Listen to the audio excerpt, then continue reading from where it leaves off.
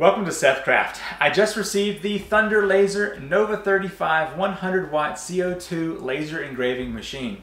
This powerhouse of a laser requires a 6-inch fume extraction port, and so today I'm going to be installing that. At Lowe's I picked up this 6-inch extraction port. It's actually just a dryer vent, and it's going to be perfect for going through my wall and connecting to the exhaust system of the Nova 35. So let's step into the laser room and cut a hole in the wall so that I can install the exit port here for the fumes. I'm here in the laser room. I'm going to have my laser right here against this wall. Now the fume extraction port on the laser is approximately 20 inches up from the ground, but I know that my wiring goes through my wall at approximately 18 inch, which is right here. So what I'm going to do is step down below that level and go down in here for my extraction. I also know that I have a stud right here and then one right over here underneath the window. So I have this small section right here to work with. I'm going to be using this 6-inch hole saw. It's a Spider. I got this from Lowe's as well. They are quite expensive, but definitely nice to have because it will cut through both this wood here for the plywood, but also outside on my concrete board siding. So I know that I have a stud right here underneath the window.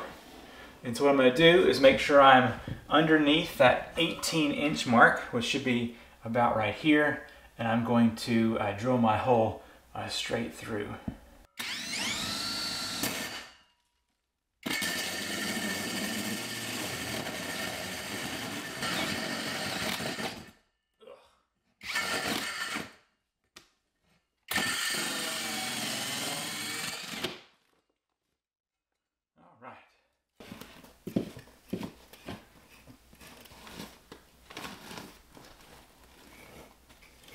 I now have my pilot hole through the outside of the building.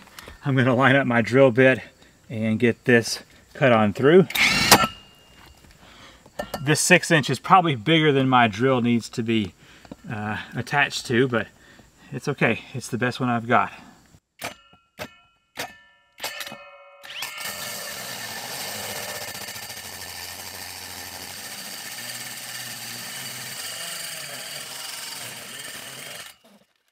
All right, one more layer to go through.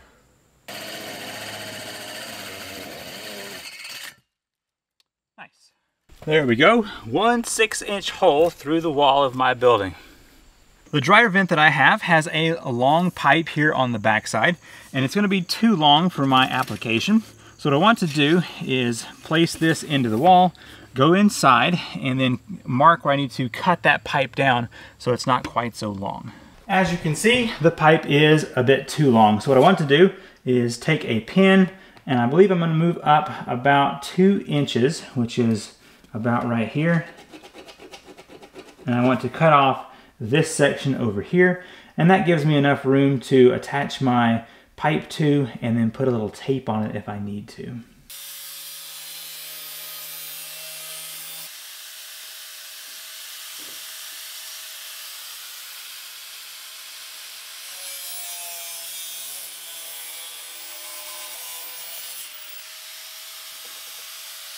To prevent water from getting into this hole, I'm going to place some of this caulking right around here.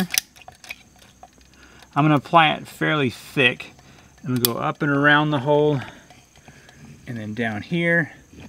I'm going to leave the lower section open for now.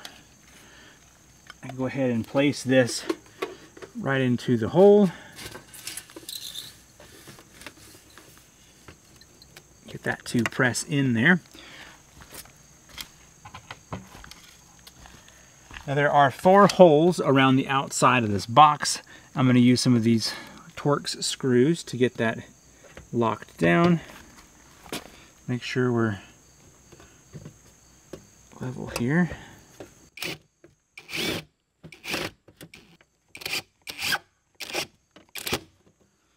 Okay, I do 4 of those total.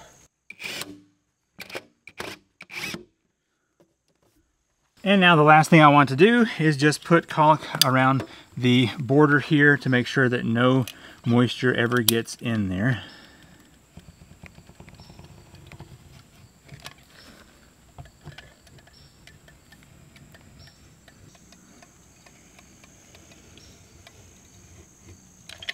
I now have the 6-inch exhaust vent installed on the side of my workshop here, and it's looking pretty good.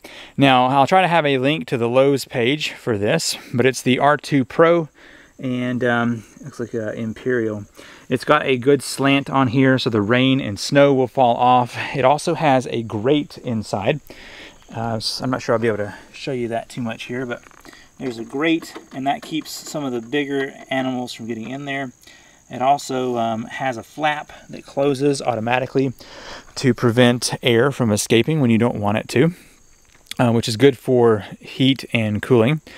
I have noticed though that wasp will still get up in there. I actually have another one of these up here on the top, and the holes are still big enough that a wasp is able to get up in there and make a nest. But when the smoke starts flowing, it seems to get the wasp out of there. So use your laser a lot and you won't have that problem. Stepping back to the inside, the fit was nice and tight. However, I did put some extra caulking around there to make sure there weren't any gaps. So that will have enough room there for me to attach my hose to, and then put a little tape on there to make a nice tight seal. And as you can see, the flap in there has also made a good seal, and there is no air gaps for any of your heating or cooling or even for bugs to escape in there. It's doing pretty good.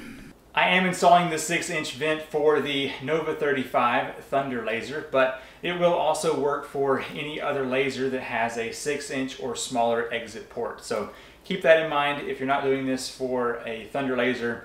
For instance, the one I have that I showed up top goes to my 4-inch reducers, and I have that going to some diode lasers, and it works out just fine. So keep that in mind. If you want to watch more videos on the Thunder laser, I will have those coming up very soon. So be sure you are subscribed to the channel. I purchased this machine with my own money, and I'm looking forward to starting my laser engraving business and ramping it up to production quality. So, thanks for watching. I'm Seth with the SethCraft Workshop, and I will see you in the next video.